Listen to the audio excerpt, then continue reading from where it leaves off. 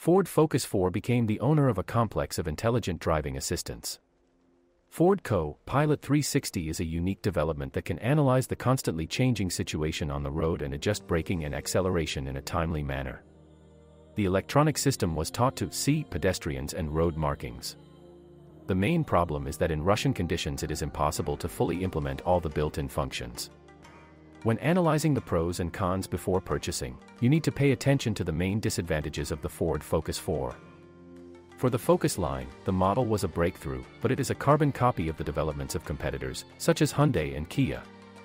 In winter, studded tires will cause noise in the cabin, but this problem occurs on almost all expensive SUVs, even if their price is close to $5 million. The plastic body kit does not inspire confidence. It will have the same problem with rapid wear and tear as its analogs. Thin metal is susceptible to corrosion.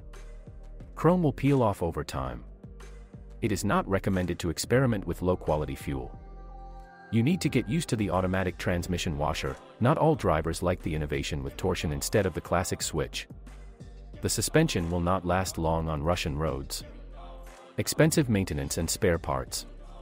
To maintain a stylish look, Ford must be immediately treated with anti-gravel.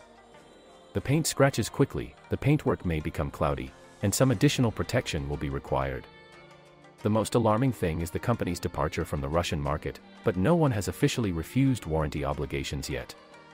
The main thing is that there are spare parts for the car on free sale. Without them, the Ford Focus is aimed at a young audience. They will buy it.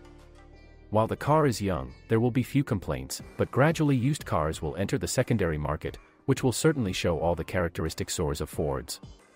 It will definitely not be possible to resell it for the same money, and liquidity will fall. The main point before buying is to take a test drive, check the documents and inspect the car.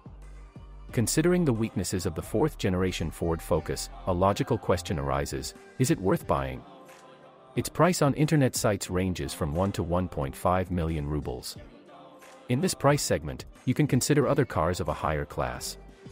The Ford Focus has lost its original appearance, but from a technical point of view it has many advantages: a reliable gearbox, precise control, the car confidently holds the road and copes with light off-road conditions. Fords have expensive parts.